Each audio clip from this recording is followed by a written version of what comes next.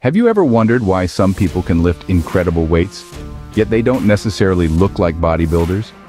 It's a question that perplexes many, and the answer is rooted in the fascinating strength paradox. You see, strength and size are not one and the same. A bulky physique may imply power, but strength is about much more than just muscle mass. It's about the efficiency of your nervous system, the effectiveness of your muscle fibers, and the power of your will.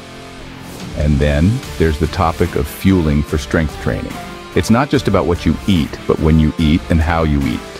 And it's not just about feeding your muscles, it's also about fueling your nervous system. Because at the end of the day, your muscles are only as strong as the signals they receive. So if size doesn't equal strength, what does? The answer, my friends, lies in the fuel. Now that we understand strength isn't only about size, let's dive into what fuels our strength: nutrition. Imagine your body as a high-performance vehicle. Just as that vehicle requires the right type of fuel to function optimally, your body needs the right nutrients to perform at its peak. These nutrients, known as macronutrients, are the building blocks of our body's strength and vitality. Proteins, carbohydrates, and fats each play a unique role in your strength training journey. Let's start with proteins. Picture proteins as the building blocks of your muscles. After a rigorous workout, your muscles are like a house that's been torn down. Proteins help to rebuild and repair that house, making it stronger than before. They are the key to muscle recovery and growth. Moving on to carbohydrates. If proteins are the builders, carbohydrates are the power generators. They provide the energy that fuels your workouts. When you're lifting weights or doing high-intensity exercises, it's the carbohydrates that keep you going. Then we have fats. Often misunderstood, fats are essential for hormone regulation, including those hormones that directly influence muscle growth and strength. So, don't shy away from healthy fats, but knowing what to eat is only half the battle. Understanding when to eat is equally important. The timing of your meals can significantly impact your training. A well-balanced meal before your workout can provide the energy you need to push through. And don't forget about post-workout nutrition. Refueling your body after a strenuous session is crucial.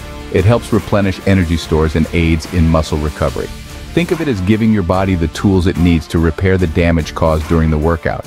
In essence, what you eat and when you eat it plays a pivotal role in your strength training journey. It's like a finely tuned symphony. Every element must work in harmony to produce the best results. Remember, the right fuel at the right time can be the difference between a good workout and a great one. We've learned about the paradox of strength and the fuel that drives it. Now it's time to put that knowledge into action. The world of strength training is as varied as the individuals who dedicate themselves to it. Each one of us is unique, and so too should be our approach to fueling our bodies. Consider the information we've shared not as a rigid blueprint, but as a compass, guiding you towards a more effective, personalized strength training regimen. Experimentation is key. Play around with your nutrition. See how different foods, meal timings, and portions affect your performance. It might take time to find what works best for you, but the rewards are well worth it. After all, what we put into our bodies directly impacts what we can get out of them. As we wrap up, consider this. If you could tweak your nutrition to gain just 5% more strength, what would that look like in your training?